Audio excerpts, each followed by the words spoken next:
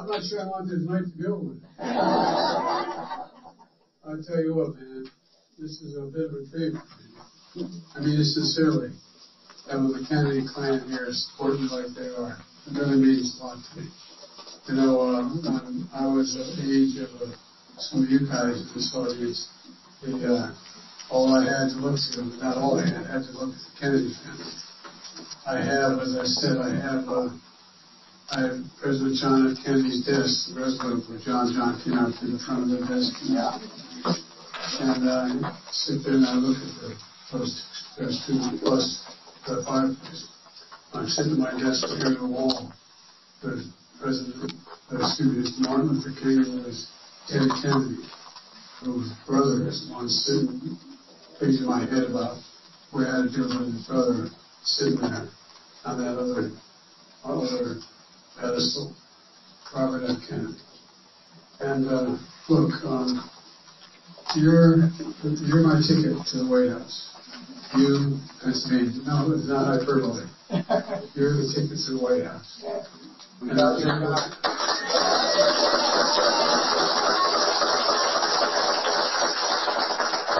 all had a lot of people on board. I went home, as they say, to Scranton. There's no tea in Scranton. I went home to Scranton and we got a chance to talk about a lot of things. Mainly what I talked about is the values of it. Just like it is throughout the working class areas of this state. You know, an awful lot of good people, decent people I grew up with. People who taught me for real that everything was about treatment with dignity, no matter who you were. Not a joke. Not a joke. And so then we headed off to Pittsburgh. And, you know, Pittsburgh's back. City of bridges, 438 of them, matter of fact. They keep building them, too. They held a lot of them. But, you know, still, you know, I've always joked and said, this is not only a still state, this is a state that has spineless to you. And the folks in Pittsburgh are really working like hell.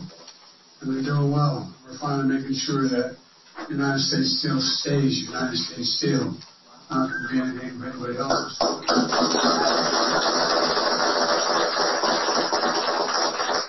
And then, you know, I'm here because some of you remember, I'm only 42, but some of you a little bit older may remember that for the longest time, my little state of Delaware, just south of here, I was raised after Scranton and Claremont, Delaware, right on the border.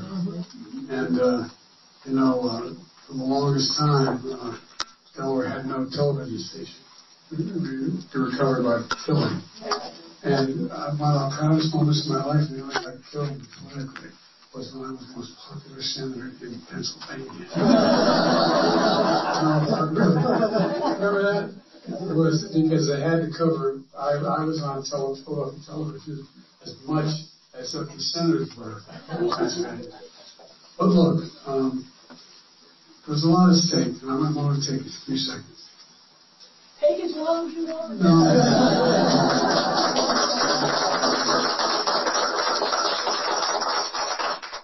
It really is about, democracy is really at risk.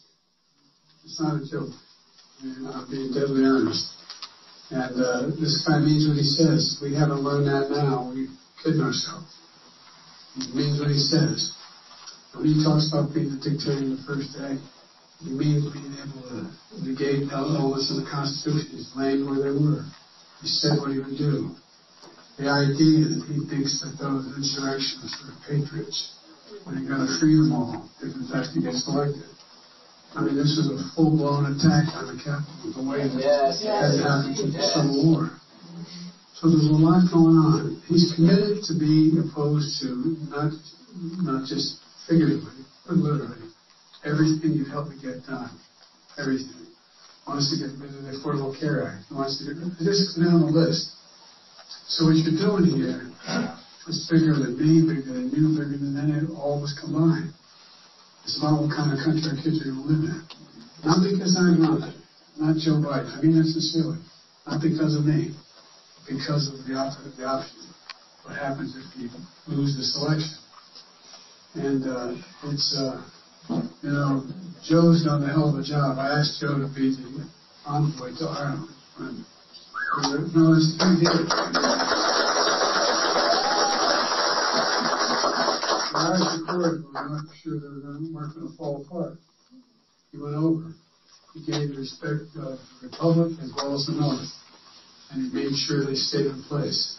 So, Joe, I got to warn you. If I win, you're not going anywhere. You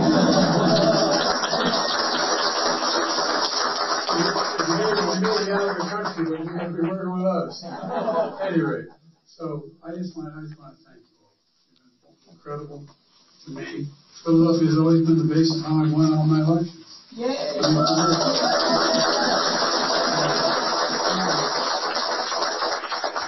You know, Pennsylvania is. I think Pennsylvania is one of those states where it's kind of unique. It's a very successful state, it's a wealthy state. It's also a working class state, where people keep their word, where people mean what they say, people show up and do what they say they're going to do. And that's who we are. I'll end by saying, for the longest time, as a young senator, I heard about trickle-down economics. You know, there was a law that was passed in 1934. It was about unions, could they be illegal or not, and so on and so forth. But the law that ended up being passed said, not only are unions legit, and they have a right to, you can't artificially stop them from organizing, but they did a second thing. It said that in the United States of America, if a president is given money from the Congress to do something that is for America, build a new aircraft carrier, build a highway, build whatever it is the money's given for, he should do two things, or she should do two things. Number one, make sure they use American products. And number two, American workforce. That was honored in the breach for the vast majority of the years. When I came to office, the only excuse could be is there weren't workers that could do the job in America, and if there weren't materials to be able to do the job. Since I've been president, it's been invested in America. The longest time we spent, including some administrations, even some Democratic administrations. What did we do? Corporate America, and I know a little bit about corporate America being developed. More corporations incorporated there than every other state in the Union. That's not a joke. But I've always been straight about it. But what did corporate America decide? If they had to build something, they found the cheapest labor in the world to build it. So they go overseas. So the labor was cheaper. Whether it was to Taiwan, South Korea, wherever it was. And then they put the product back home. Change that. We are making sure we build it here and send the product over there. For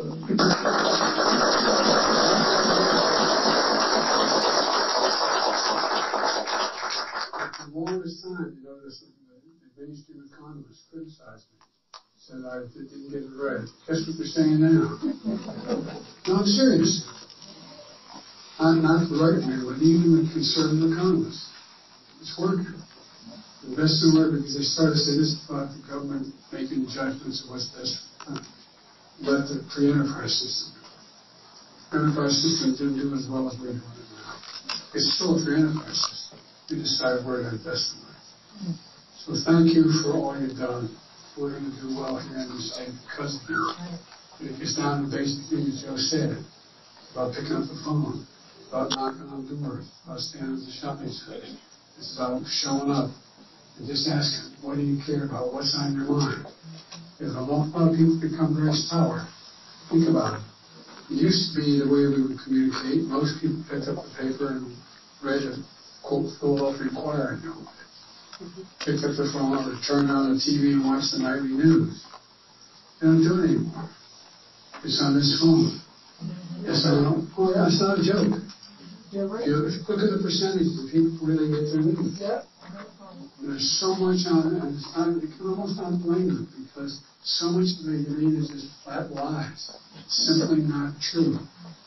And so the only way to get through is eye to eye. That's the best way to do it. And that's what I'm counting on all of you. And lastly, I'll point out that, We have 11 headquarters here in Pennsylvania, because we're going, keep going. But we're also have more people employed here as volunteers. The volunteers are full-time employees as well in this area. He doesn't have one single headquarters in the state. One he had, he closed. No, I'm serious. He doesn't have any headquarters around the country. You know how much money we raised so far? We raised a whole hell of a lot of money. We have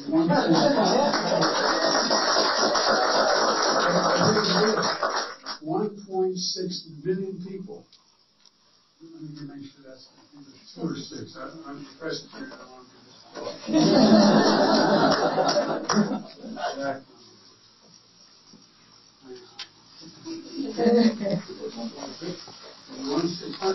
Yeah, it's 1.6.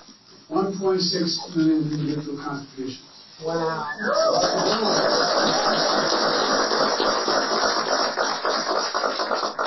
You've been involved in politics before you know what the next time our meeting is important.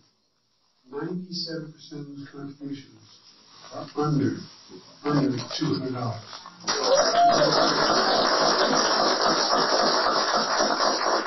550 new individual contributors, just since the last election. I mean, we raised a lot of money last time around.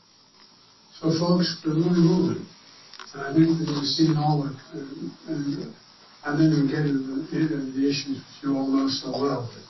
I mean, and isn't it amazing how principled the opposition is? Trump. I am the reason why Roe v. Wade was overturned. I think he should be state vice this year. I don't know, maybe these guys, I'm going to get in trouble anyway.